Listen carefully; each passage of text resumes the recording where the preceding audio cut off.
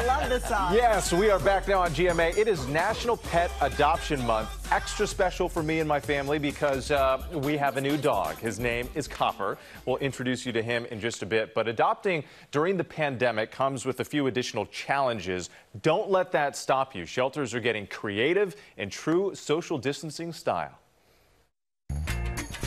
Animal shelters across the country are reporting a surge in adoptions during the pandemic. People stuck in isolation, desperate for the companionship of a furry friend. We have had an overwhelming response of people looking to adopt. Everybody is taking advantage of the fact that they are at home, staying where they should be, safe and healthy, but also welcoming in a shelter animal and spending time with them. After our beloved rescue Nemo passed away last year at 17 years old, my wife, kids, and I all agreed now would be the perfect time to adopt again. But the process in this new world is tricky.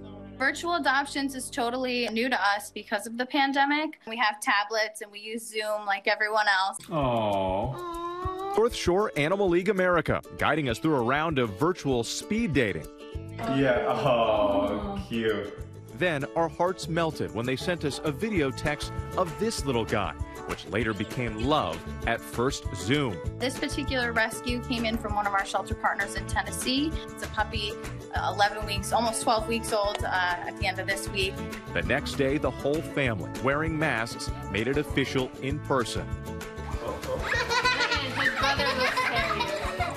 My girls spontaneously naming him Copper with his brown sugar coat, giving one more pup a forever home.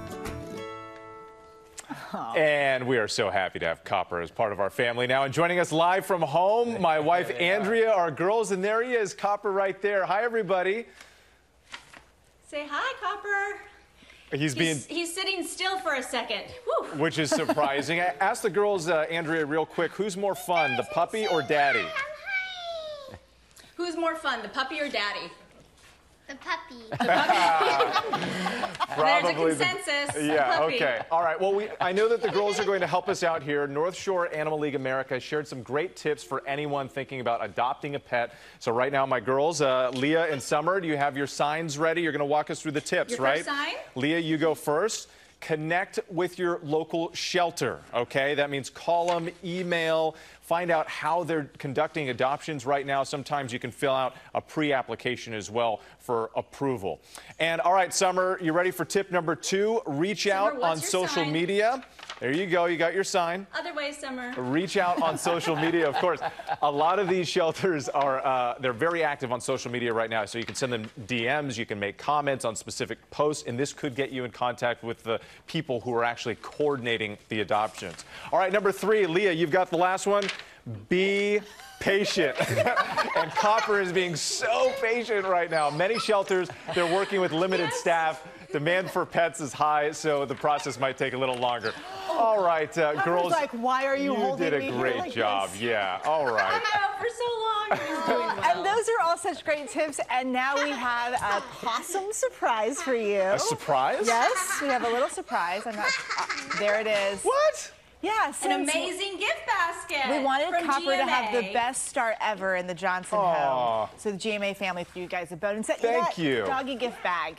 That's really cute. That's amazing. Thank you, guys. The and thanks, cats girls. kind of take up the whole thing, which is amazing. Thank you so much. Love you all. Well, hey there, GMA fans. Robin Roberts here. Thanks for checking out our YouTube channel. Lots of great stuff here. So go on, click the subscribe button right over here to get more of awesome videos and content from GMA every day, anytime. We thank you for watching, and we'll see you in the morning on GMA.